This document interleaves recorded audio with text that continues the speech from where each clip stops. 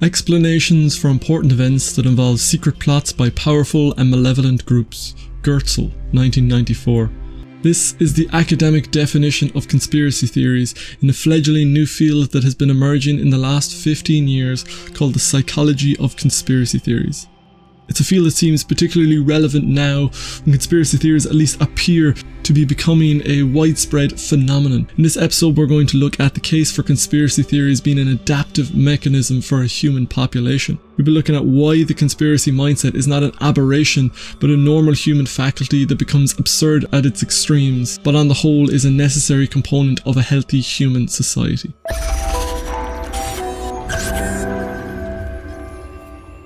Harry Markopolos is the man that exposed Bernie Madoff and the biggest Ponzi scheme in history.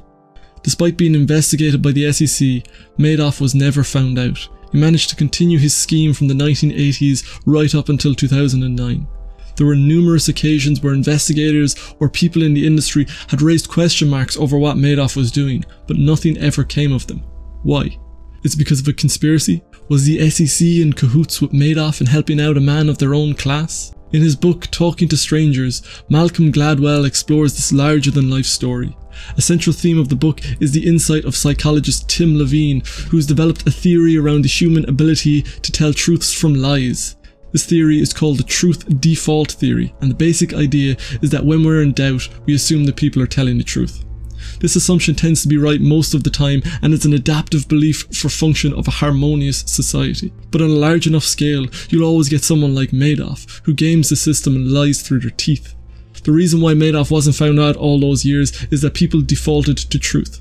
There were doubts around Madoff, but in general, he was convincing enough, and the allegation of his running the biggest Ponzi scheme in history was so outrageous that everyone just defaulted to truth. Everyone, that is, except Harry Markopolos. Harry was different. Rather than defaulting to truth as the majority of us do, Markopolos sees dishonesty and stupidity everywhere. People have too much faith in large organisations, he said.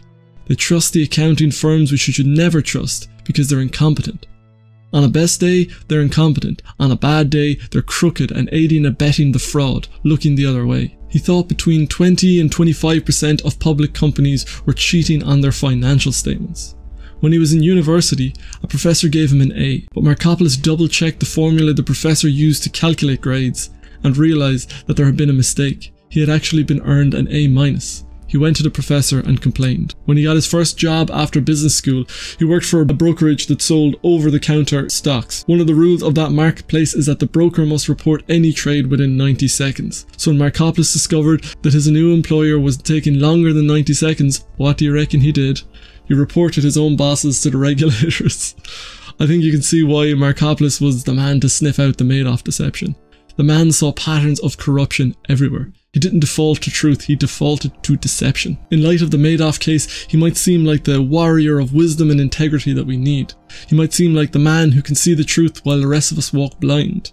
You might even think that we should want such men to be common, but I would suggest that we think again. When Markopolos had failed to convince the SEC of Madoff's guilt, he began to suspect that Madoff would want to off him, and he began carrying a pistol, believing that his life was in danger. He installed a high-tech alarm system in his house, he replaced the locks, he made sure to take a different route home every night, and this went on for years. And then, when Madoff finally turned himself in, Markopolos still didn't think he was safe. Now he thought that the SEC would be after all his files because he had documented their incompetence and their failures and would make them look bad. He loaded up a shotgun and dug out his gas mask, in case they used tear gas, and barricaded himself in the house. There's a reason why default to truth is the go-to program in the human psyche. It's because society could not survive with a certain quantity of Harry Markopoli. Nuclear war would long since have wiped us out, assuming of course a society so primed for distrust could ever cooperate enough to manage something like the Manhattan Project, which it absolutely could not. That's not to say we don't want any Harry Markopoli. No, I think that the distribution is pretty good as it is. We need some people in the tribe to be suspicious enough that they snuff out the few people who are corrupt. There's a balance at either end of the fringes that is necessary. If you looked at Harry Markopolos when he was barricaded in his home, preparing for a siege from the SEC, when in fact they wanted to make him their new chief, you would think that this man was poorly adapted to his environment. But if you change the level of magnification, you can see that on the scale of society, having such individuals is actually adaptive. To my eyes, it's the same for conspiracy theories and conspiracy theorists. On the level of the individual, conspiracy theory might seem maladaptive. You might see someone who is afraid of their own shadow and who picks up a pattern of malice in a sea of white noise. But conspiracy theorists are not always wrong. Sometimes they are correct, and they are an important corrective to the system. Okay, so let's think about conspiracy as a continuum.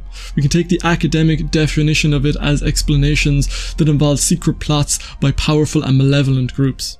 There's a lot of things that fit into that mold. As we talked about in the previous episode, when the Nazis heard the story of mass hysteria in reaction to Orson Welles' radio dramatization of the War of the Worlds, their propaganda rag said, "If Americans fall so easily for a fantastic radio broadcast of an invasion from Mars, that explains why they so readily believe Nazi atrocity tales." So when you think of the Nazis, that's one place where you'd say, okay, the conspiracy mindset is definitely required here.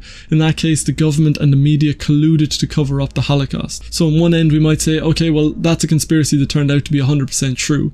I'm sure there were people at the time who have dismissed such allegations as ridiculous. Nowadays we'd be inclined to say that it's obvious that the Nazis would be doing such a thing, and we might say, yeah, well, that's the Nazis, we're different. There's no truth to conspiracies in our modern Western world. But then you have to think of things like the Tuskegee syphilis study, in which the United States Public Health Service ran a 40-year experiment on unsuspecting African Americans with syphilis. They could have cured the disease cheaply and easily with penicillin, but instead they decided to make a study of syphilis at the expense of these people.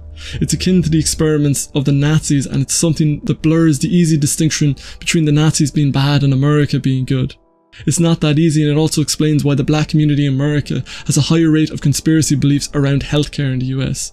It's a case of once bitten, twice shy, and you can see there's a good reason for it, and it's hard to trust a mainstream media and a government that tells you otherwise, because these are the same cornerstones of the same system that stung you in the first place. This is one end of the conspiracy continuum. It's grounded in historical truth, and it seems quite reasonable, and yet it fits the definition of explanations for important events that involve secret plots by powerful and malevolent group. If someone in the 1960s had said the American government was running experiments on African American men to investigate syphilis, they would have been dismissed as conspiracy crackpots. When you look at the pool of conspiracy theories out there, what you're looking at are alternative narratives of the facts. The challenge is that most of the things in the box marked conspiracy theory are nonsense. So how do you decide which ones are true? The basic fact is that most of us are going to default to truth.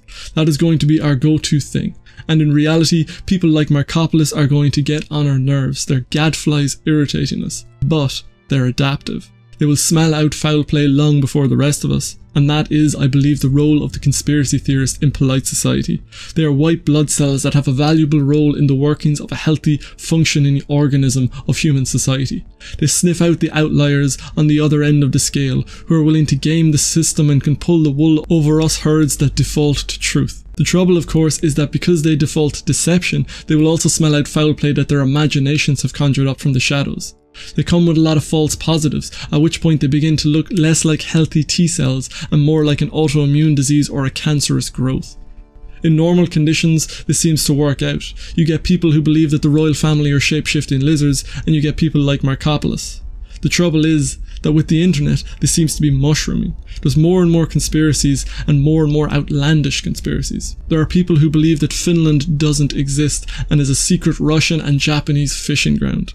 Then there are the flat earthers and the people who believe that Avril Lavigne died and was replaced by a body double. It seems to be becoming a cancerous growth where this fringe role is becoming much more common, and that leads more people thinking like Markopolos, living in fear of the shadows. And if that grows common enough, then you've got a recipe for instability of society. Now there's a chance that this growth doesn't actually have that much to do with the internet. There have been studies that show that conspiracies are more common in times of crisis, and so this growth in conspiracies could to some extent be explained by the tense times that we live in. But it's also possible that this is a corrosive development that destabilizes the social adhesive of the truth default theory. Either way, I don't think we can afford to dismiss conspiracy theories and conspiracy theorists as a society. When you look at the historical examples, you can see that this attitude is adaptive. There are people who will use their position and power to achieve nefarious ends. These people exist. They are outliers, but they exist. And so we need a mechanism that deals with this. So we have our conspiracy theorists who are overly suspicious and pick up a lot of noise, but also have the chance to pick up an important signal that could otherwise be missed. Conspiracy theories are adaptive, and what we need is not to get rid of conspiracies, but to develop a better approach to them, seeing them as a continuum, with Finland deniers on one end and more plausible hypotheses and theories on the other end. We should be careful about the black and white thinking that dismisses anything that is labelled conspiracy. That label can be used as a tool. So as with so many things, the key is for us to develop our critical thinking. That's everything that I wanted to cover on this episode of The Living Philosophy. Hope you've enjoyed it. If you have, please subscribe if you haven't already. And if you have any thoughts, insights or feedback, love to hear from you down in the comments. Otherwise, I shall see you next time. Thank you for watching.